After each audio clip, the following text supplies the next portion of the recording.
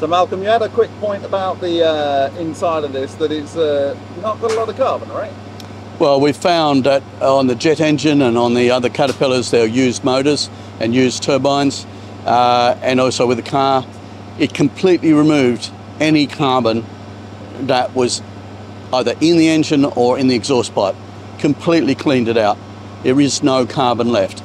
And what I'm just saying is that you can see on the inside there is zero carbon, where normally for an engine like this, anyone can go to any industrial use, there'll be black carbon on that pipe, and there's not. So, and that's happened with the small motors as well. Zero carbon. Jet turbines coated with carbon, 5 minutes with our technology, gone, disappeared.